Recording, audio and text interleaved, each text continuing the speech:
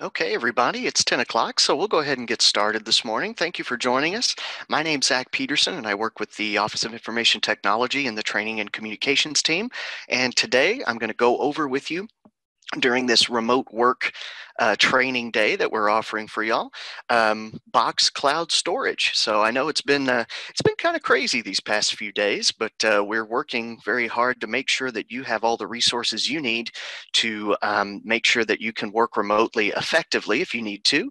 And also, just a quick reminder: this 10 o'clock hour, the first half hour, I'm going to go over Box, and then at 10:30, I'm going to start going over Zoom, the video conferencing solution that we have here on campus as well. So stay tuned on this meeting to learn more about that if you are interested. So let's go ahead and go over the agenda for what I'd like to go over with you today.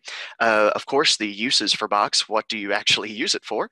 Also, logging in to Box if you haven't done so before, as well as the interfaces that are available for you to access Box. Not only is this accessible in your web browser, no matter what browser you use, basically, pretty much all browsers play nicely with Box. You also have desktop and mobile applications you can utilize when you are using Box. That's available for iOS, Android, as well as Windows and Mac. So you can access all of your Box files no matter where you are.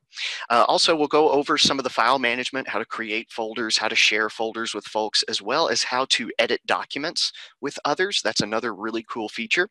And also, the uses for Box, which are, of course, the most common ones that we have across campus, are general file storage, just a place to keep things. Also, team and group collaboration. I'll show you a little bit of that in a bit, to where we can actually create Word documents or spreadsheets and actually collaborate with multiple people at the same time in the same document, which is really cool. And also, there's an option for departmental storage that can be requested if an entire department needs one particular storage space for all of their files. So those are some uses.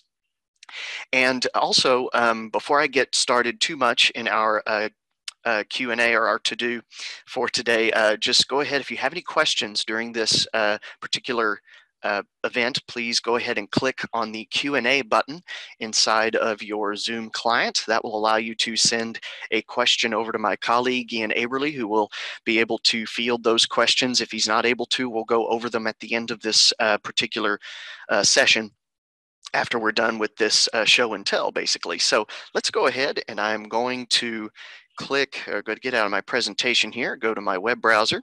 In this case, I'm going to go to Firefox. Of course, you can use any browser that you are most comfortable with. And the website that you'll want to go to is going to be smu.edu/box. And it will take you to this page here, which, of course, right here at the very top has a login page where you click on this login button, and it will have you log in with your SMU ID and password.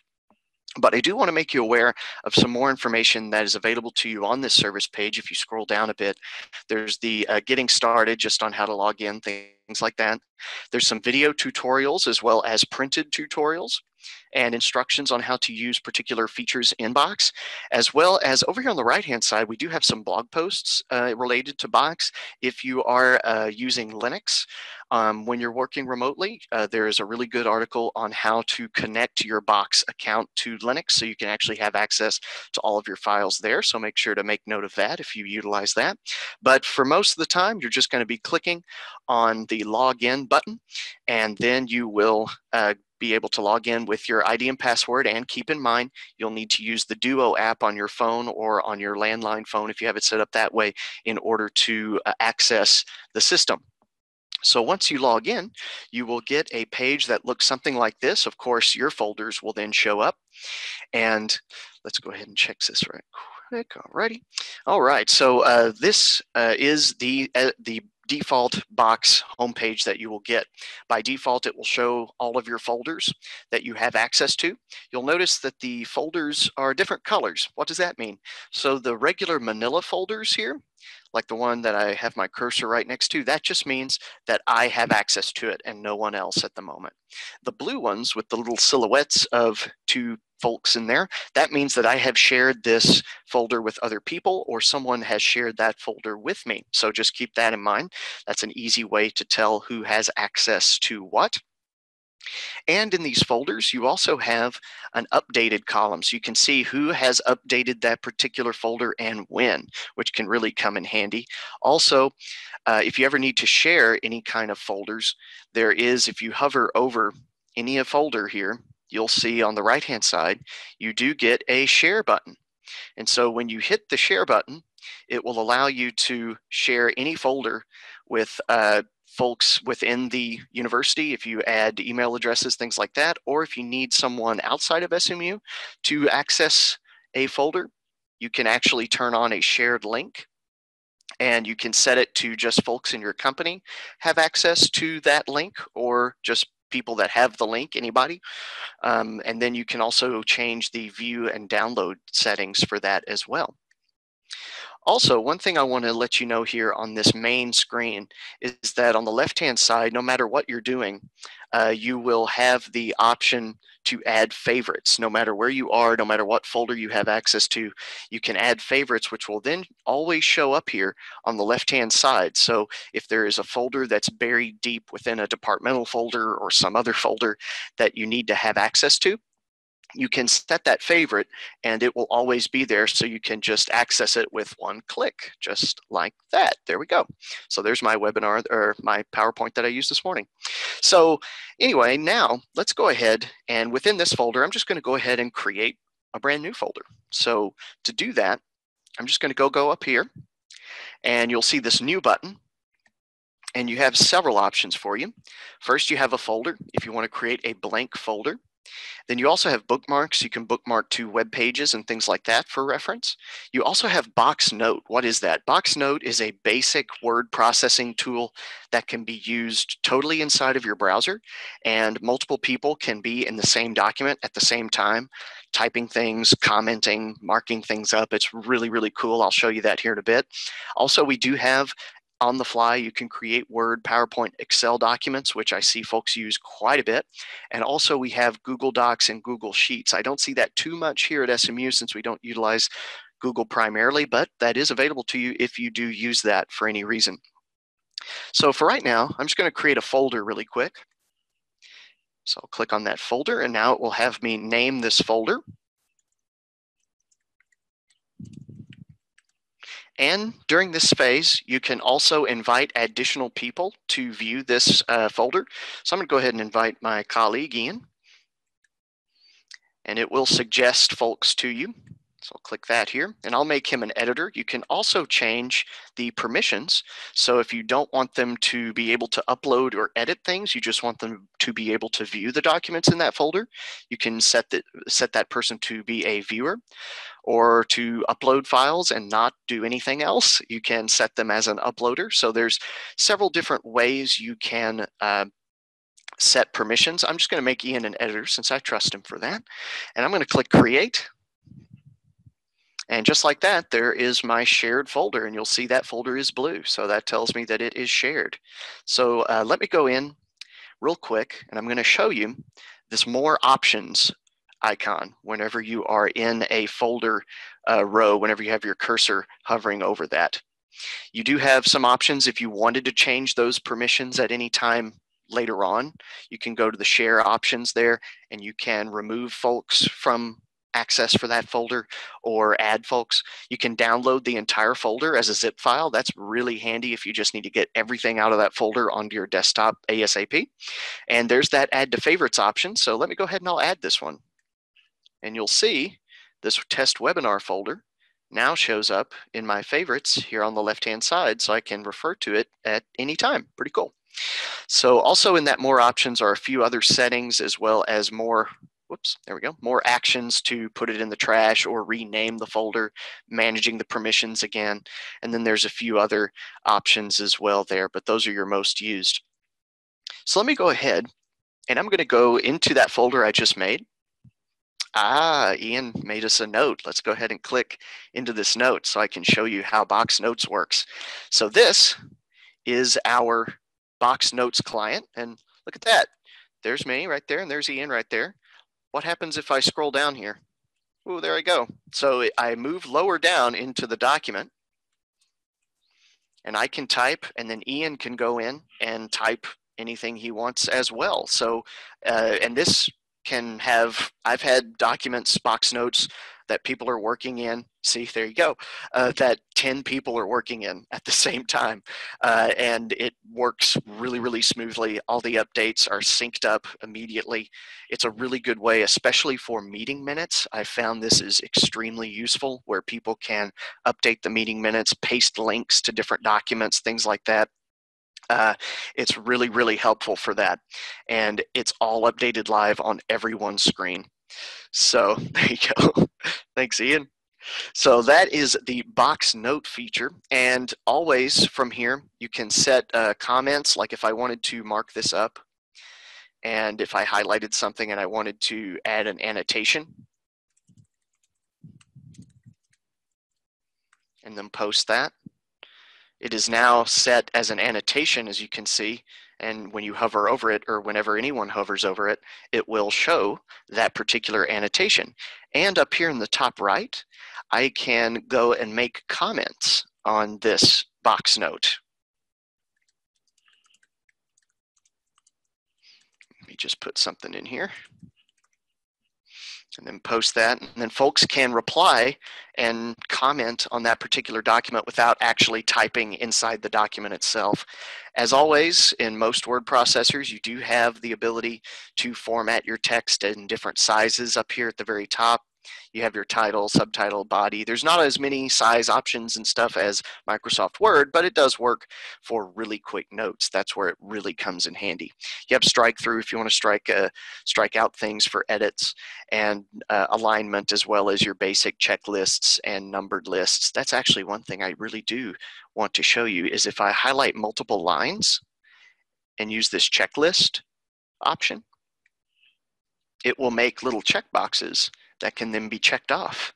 So again, for meetings, at the end of the meeting notes, if you want to add a next steps section for tasks that need to be done, this is really, really handy for getting that put together.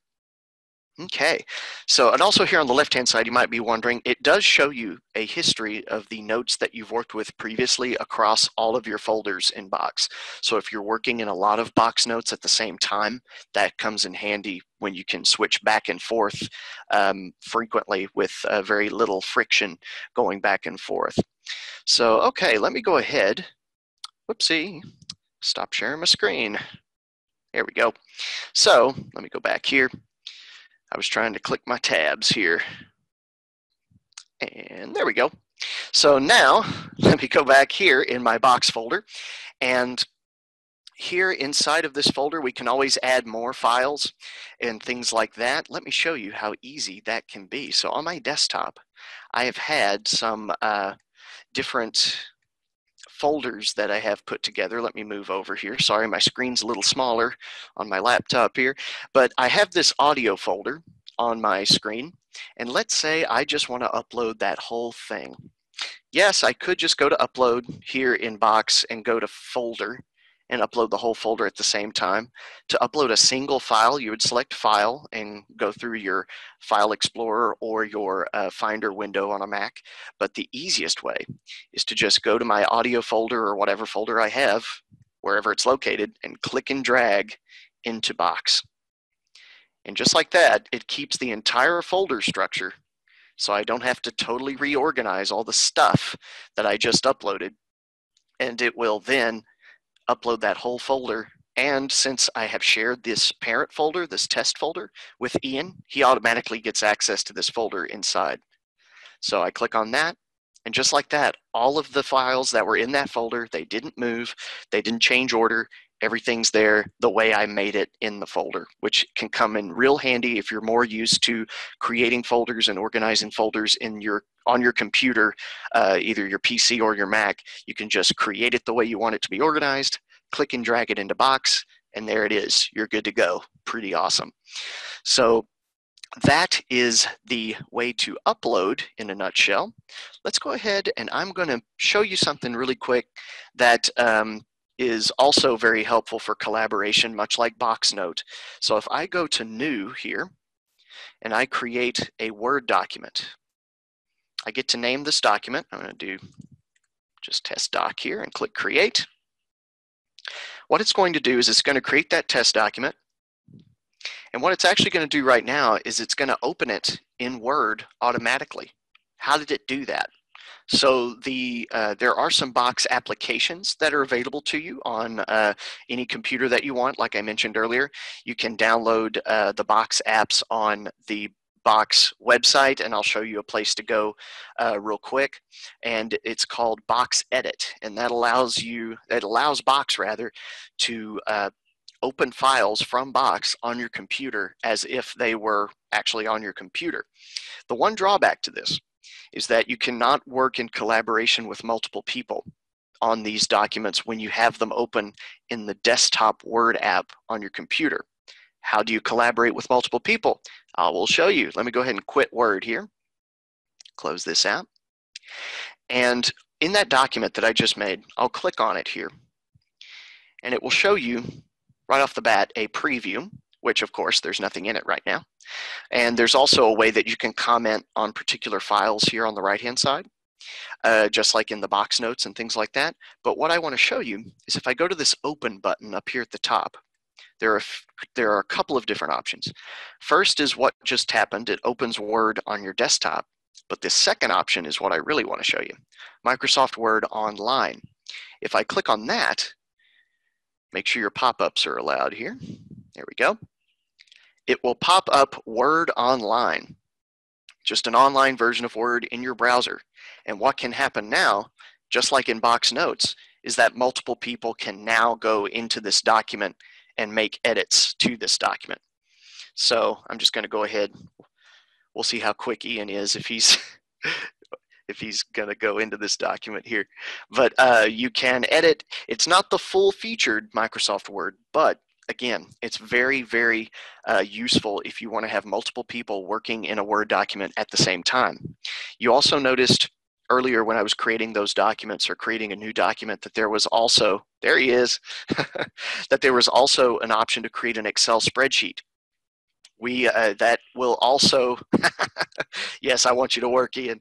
You can also create spreadsheets and work on those remotely or from wherever with multiple people at the same time. And it makes working on group projects, that kind of thing, a lot easier, especially if you're wanting to cross-check different spreadsheets with folks and you want to have someone start at the bottom of the spreadsheet and someone start at the top. I know I've done that before and checked different rows for things. You can work in that spreadsheet at the same time, but you have to use this Word Online feature or Excel Online. There is also a PowerPoint Online feature for you as well. So you can see, as Ian did earlier just a minute ago, you can work in it at the same time. So makes it a lot easier for you. So I'm going to go ahead and X that out real quick. And he can still be in the document when I leave it. So he can still work in it because he has the ability, he has the permissions that I gave him. Also, every time you save a file and you still have this preview window open from clicking on the document, you do have the option to refresh the page. And if I click on refresh after it's been saved, it will now show me a preview, an updated preview of what was in that document. And there we go. All right. So let me go ahead and I'll X out of that here. And right before I go to some questions, because I do see some questions, possibly Ian has been answering them, but I'll have to double check real quick. But let me just go over a couple other things and then I'll go over some Q&A. Up here at the top toolbar, the cool thing about Box is that no matter how many files that you have, they are all very easily searchable. So if I go to that test doc up in that search bar, it will now show me everything relevant to that search term. Of course, I have a whole bunch of stuff going on that has to do with testing, so I have quite a few results, but it's very good. It searches through the body as well as the title of the documents, most documents. And whenever you click on a document or a photo, a PDF, whatever it might be, it does a pretty good job of showing you a preview, so you don't even have to open it in a program if you don't want to. Also in this top row, we have a support, which is this little question mark icon. And so we do have information with documentation as well as a direct printout for the help desk number. They're happy to help you with it as well. You also have tasks. You can assign tasks to people within documents that will show up in this list. Also, you do have notifications. So if there's a shared folder that you're working in, you can have notifications come up if someone else uploads a document or changes a document. Any of those updates will show up on this little bell icon. And then you have your avatar or whatever headshot picture that you have. By default, it will just show your initials up here, but you can upload a photo if you wanted to by going to the View Profile option. And there's a few other options here, but the one I really wanted to show you was the Apps option. And this is where you can go to download that Box Edit program that I told you about. But another one that is even better, in my opinion, is Box Drive. And what that does, I'll just go to my desktop really quick, is that it will show you a particular Box folder here on the desktop whenever you log in and install it. That will allow you to view all of your Box files and documents, folders and documents on your File Explorer or Finder window on your computer, just like these files were sitting on your computer, but they're not. It's basically, I've been calling it the Netflix for documents, because it actually is able to stream basically your documents to you, which can come in handy, especially if you're away from the office. So that really, in a nutshell, is what I wanted to show you in regards to Box itself. Let me go back here.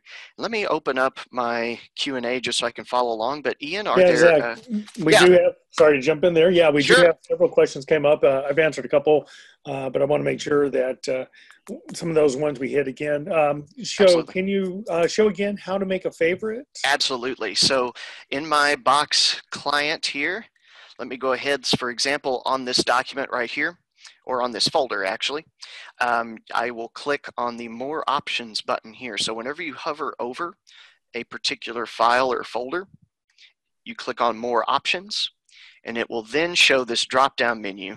It was looking a little weird there. Hold on. Let me just go to this one. And it will show Add to Favorites. And once you click on that, it will refresh your favorites bar on the left-hand side here, and there it is. There's my audio folder, and this left-hand toolbar will always stay there for you. So it will be a great way to have quick access to stuff. So that is that one. What else do we got, Ian? So we also have somebody was asking about sharing files with people who do not have access to Box. Yes, that is 100% possible. You can actually share whenever you go to, let me minimize my thing right here. Sorry, I'm kind of reading and listening as I go along. So based on the permissions, and either by folder or by individual file, when you go to the share option here, you do have the option for this shared link.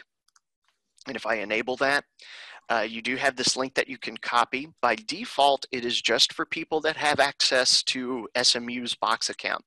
You can change that. So in this little link right here, you'll click, and here's the options that you have. So invited people only. So only people that you've specifically invited would have access to that link. Or up here is people with the link. So that means it is publicly accessible to everyone worldwide if they wanted to. They don't have to sign into Box. So if you do want that option, you can set that. Or in the invite people section, you can add external email addresses, and it should work fine for you. And it will send an invitation to that person saying, hey, this person wants to share a file with you. So, and then of course, for those invitations, you can set them to either be able to edit or to view only. So we do that for some of our internal reports here at SMU. We actually share them. We have a link that's available that anybody can click on, but if you don't have an SMU password or an account, it will not work. So we've changed that using these options. So that is how to go about that. So hope that answers that question. What else do we have a student, somebody asking about students can have access to Box and Canvas. Can they use the Box notes for team activities such as case studies? Yes. So Box in Canvas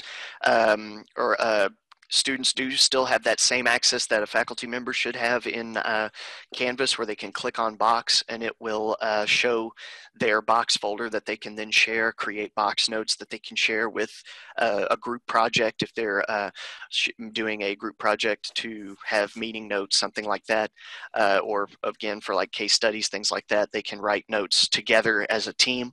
So yes, that is something that can be done for sure. Awesome. All right. So somebody was asking if you could go back to the screen where we see the box, the application. So they're looking for the application screen. Yes, absolutely. Thank you. So to go to the app screen to download all the different apps, you'll click up on the top right-hand corner that either has your picture or your initials, usually your initials. And if I click on that, you go to this apps entry right here. Click on that, and that will take you to the different apps that are available to you for Box. And another place on this screen that you can go to on the right-hand side are the official Box apps, and that will filter out some of the third-party apps that you have to scroll through, and will just show you the official Box apps, which are the two that I was talking about, the Box Edit as well as the Box Drive. To check if you have Box Edit and Box Drive already, they should be listed in your start menu on your Windows machine, or on in the applications folder on your Mac. There should be a Box option. If not, you can go to this page and you can then download and install those. And also, for more reference, I know we're running a little short on time here before I have to go to my Zoom tutorial, but for more information, of course, you can go back to the smu.edu/Box page, where we also have links to LinkedIn Learning courses for Box, which are really, really good. So you can always refer back to that. And if you haven't used LinkedIn Learning before, it's fantastic. I can't say enough good stuff about it. So go over there to smu.edu/LinkedIn and log in with your credentials, and it will give you a whole lot more courses, not just for Box, but for all kinds of different software and professional development. So that's available to you. I also want to mention too that LinkedIn Learning is good, but Box also does regular webinars for people. Yes. All the time, showing how to use the different pieces of Box, and that's on their events page. Excellent. At box.com/events/webinars. All right, thank you for that. So also, let me go ahead. That really kind of wraps it up for this particular part of this hour. If you want to stay tuned with Zoom, feel free to stick around, because it's going to be on this same channel. I'm going to take a quick break, but at 10:30, I'm going to start with getting started with Zoom. So thanks again, everybody. If I didn't answer your question immediately, I'm still keeping the channel open right now, so Ian can hopefully answer some of those for you or get in touch with you later on. But for right now, we're going to take a quick break, and we'll start getting started with Zoom at 10:30. Thank you, everybody. Thank you, Zach. And those who are still on, I will be going through and answering some of those questions in the chat. So we'll get those answered for you.